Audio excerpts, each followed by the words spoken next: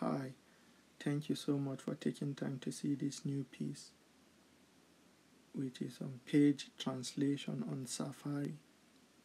Before I learned what I'm about to show you, I always avoided Safari browser. Whenever I visit a page that is not in English, I always use Google. Because on Google, when you go to a page that is not English, Google automatically translates the page for you. Let's see. Globo.com is in Portuguese. See, is automatically translated to English or to whatever language you set your device in. If it doesn't, you can click the 3 dots on the right last side of the Google browser. When you click it, scroll down, you will see translate. Then you can pick another language.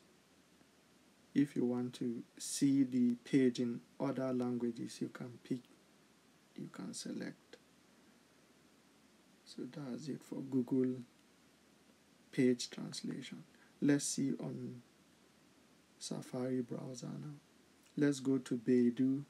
Baidu is in Chinese.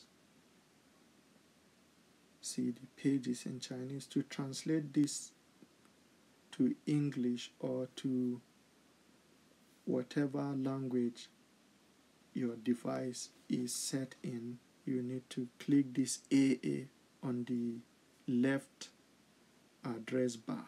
Click it. See, translate page, translate website, translate. Pick the language you want the translation to be in. If you want other languages, you can click prefer languages and it will. You can do that in the settings. So let's click English.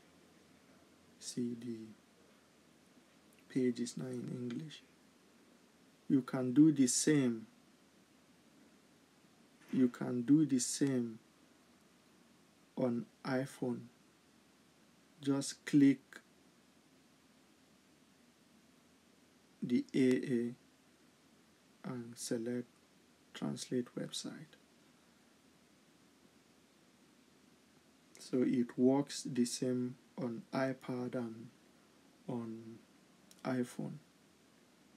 Hope this is helpful to you. I wait for your feedback. Thank you for your time.